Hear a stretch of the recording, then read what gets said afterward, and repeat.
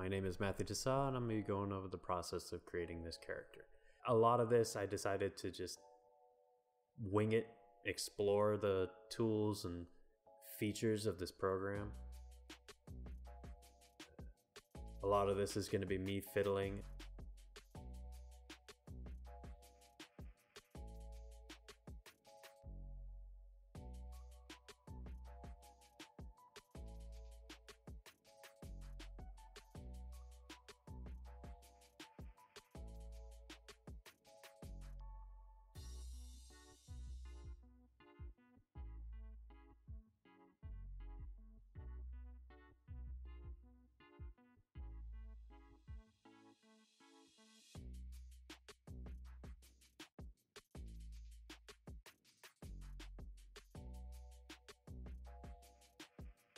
I use a lot of the curve snap tool to create a lot of these expressions and features and things like that. I decided to just extract the eyelids, made it a little easier. And this was me trying to get the eyeballs to look nice, and I decided to just import a eyeball that I made in Blender because there was no point in fighting it in Zbrush. Man, this is probably one of the areas that I was most happy with, because I've been, for the longest time, trying to create these elf ears, and this was my first, I think, successful attempt.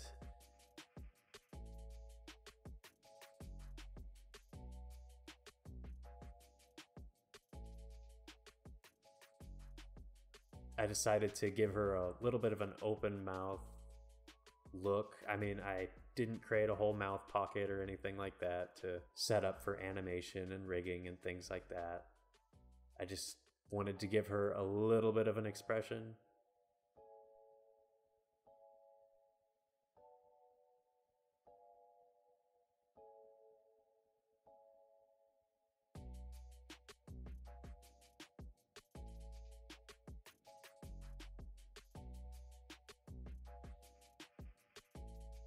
Yeah, I fiddled with this neck forever.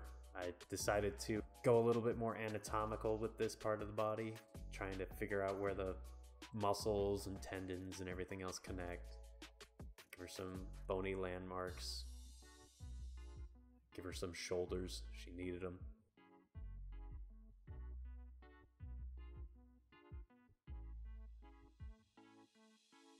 I decided to try and extract the hair. Didn't work out, created that weird pocket that you saw. And then I went back to my tried and true method of throw a sphere in, move it around until it looks good.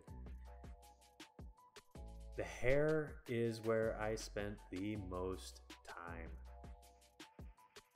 I really wanted to go for a chunky, cartoony style with this hair, and seeing as I've never done something like carved a huge shape into looking like hair, but this was definitely my biggest challenge. I used a lot of Dam Standard and the Trim Dynamic brush to create to block out a lot of the shapes here.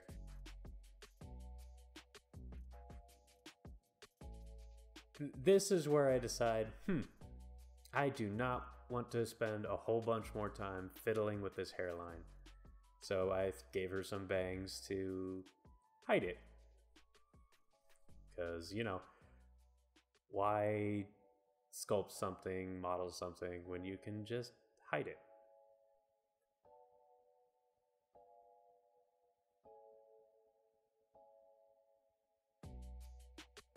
Yeah, this is me starting to get into actually shaping this hair. It was a royal pain in the butt, but at the same time, I really enjoyed doing it.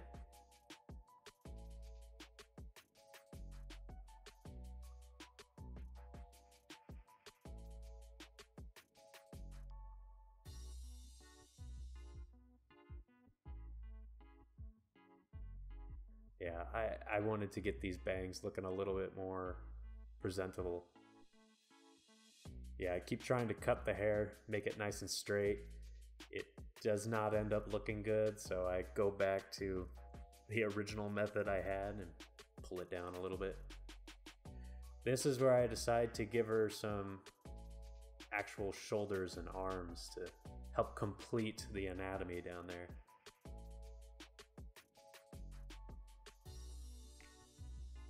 Yeah, I soloed the hair just to really be able to focus on it.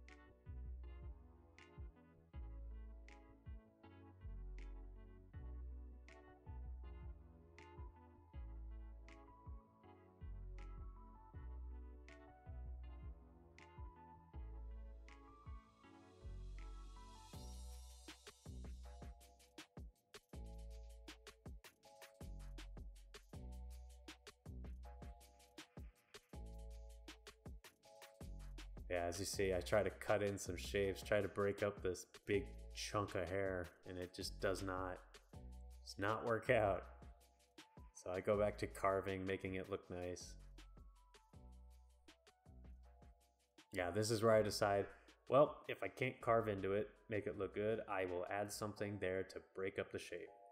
So I add these little bits of hair, trying to get it to match the style I've got going on. And I think it turns out pretty good. Definitely did help break it up. Gave it a little more interest.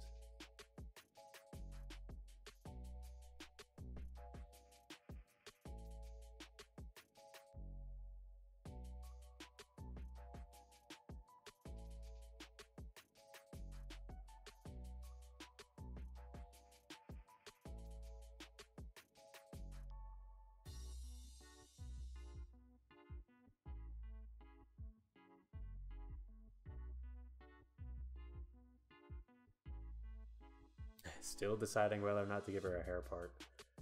But I keep playing with these bangs. Something keeps looking wrong. Yeah, now I decide to try and create a little more visual interest on this character other than her hair and her face. So I'm going to give her a little bit of accessories. I don't know why I like the choker. It's just a nice touch in my mind. But yeah. Messing with the Zmodeler brush.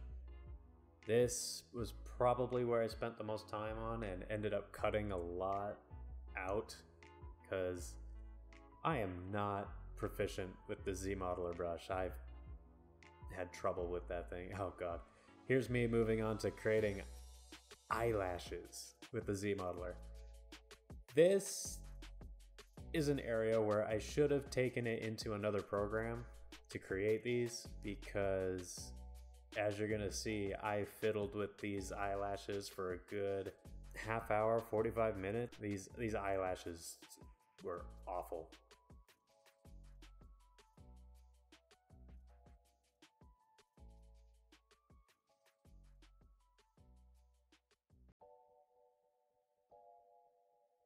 You're gonna see that I'm just gonna end up deleting them and going to a tried and true method.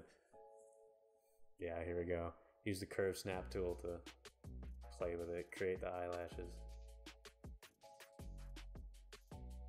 Use a little bit of trim dynamic to shape it up, and this is where I masked it and used the move tool because me moving it with the move brush would have taken way too long.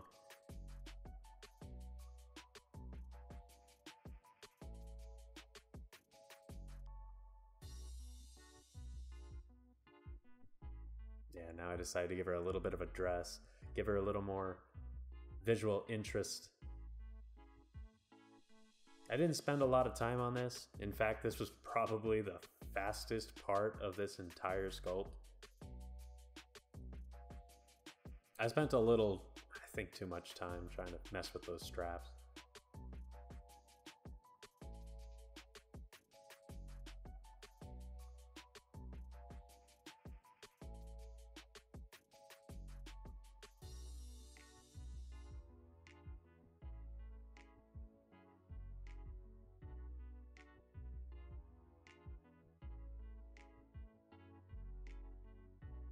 The rest of this dress. But yeah, that's the end of the video and this character. I hope you all enjoyed it. If you have any comments or questions, please leave them in the comment section below. And I don't know, maybe I'll start doing more of these 3D videos. And maybe adding some voiceover.